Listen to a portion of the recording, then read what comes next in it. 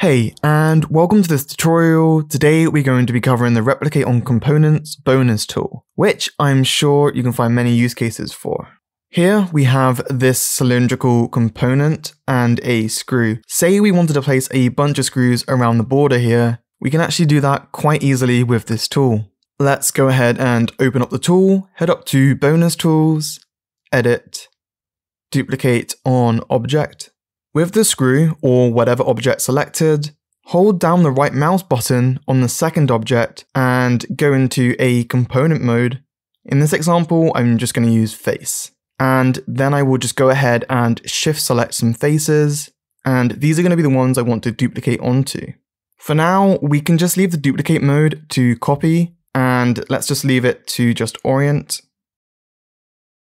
Cool, so now we get a copy on each of the selected components, and if you want to make any adjustments, you can select all the duplicated objects and in object space, make changes to the transforms. Anyways, if I go ahead and undo that and change the duplicate mode to instance and just duplicate them again onto the same face selection, you can see that now if we make changes to any of the meshes, that's now going to be instanced across all the duplicates. Another nice thing is we can change the method. So we just tried selected, but what if we changed it to random? Sometimes doing this causes the tool to shut, but it seems we're okay this time.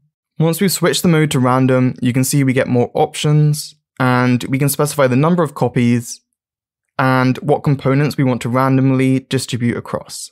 So let's just select verts and edges too, shift select the object and hit the replicate object button. This can be a nice way to randomly scatter objects onto any component of another object. I think that pretty much wraps up everything.